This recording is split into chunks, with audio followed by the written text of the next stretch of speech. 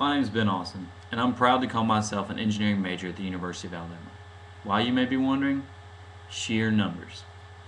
My junior and senior years of high school, my guidance counselor looked at a lot of numbers: class rank, ACT, GPA, SAT scores, and recommended a few schools to look into for engineering: Clemson, Georgia Tech, and she even told me if I wanted to go in-state to look at Auburn for engineering.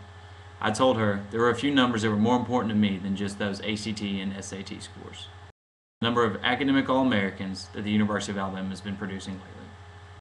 Total number: 26 USA Today academic All-Americans since 2003. And even more impressive, at least 4 members on the team every year since 2003. When my guidance counselor tried to tell me what my numbers meant, I told her what that number meant to me. The number of academic All-Americans meant that I should be at a university that constantly produces a great number of great minds.